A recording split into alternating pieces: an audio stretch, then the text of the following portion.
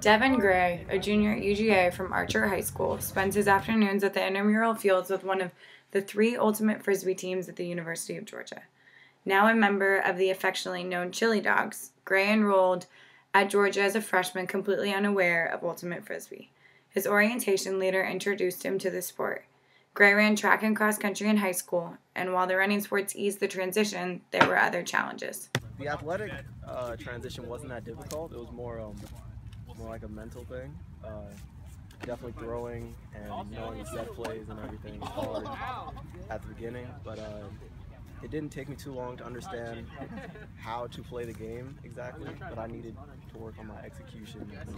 Gray had to adapt to the decision-making process and the technical aspects in throwing.